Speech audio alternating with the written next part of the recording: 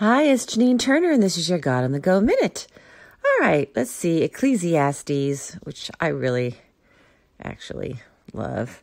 Ecclesiastes 6:9. Better is the sight of the eyes than the wandering of desire. This also is vanity and a chasing after wind. That's what he keeps saying in Ecclesiastes. It's a vanity and chasing after wind. But this is pretty profound here. I mean, it is Solomon after all. Better is the sight of the eyes than the wandering of desire. So what does this tell us?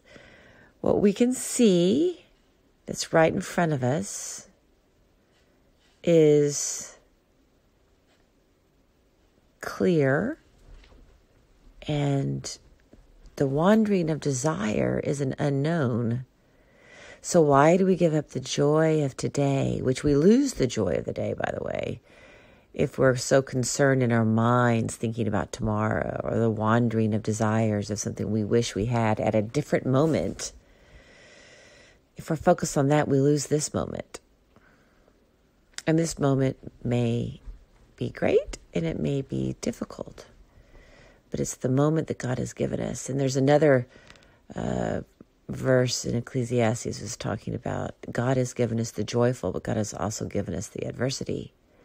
So if God has given us both, there's something to be gleaned from both situations, both the joyful and the adversity. And so it's really the same thing with this too. Enjoy the clarity of what we see now, because what we are desiring in this wandering in our brains may or may not ever come to fruition. It's tomorrow. It may not be what God desires for us in the first place. And then we've lost today. And certainly right now, we're all living in today, aren't we? With this pandemic, all we can do is live in today. Better is the sight of the eyes, which is what we see today, than the wandering of desire. This also is vanity and a chasing after wind. So we can't wander after desire. It's just an unknown, and we lose our joy of the moment. And it is vanity and a chasing after wind. There was a Northern Exposure episode called All is Vanity. I think they got this from the Bible. All is vanity and a chasing after wind. Have a blessed day. Enjoy today. Find a joy in today. Try to stay in this moment and find the joy in it.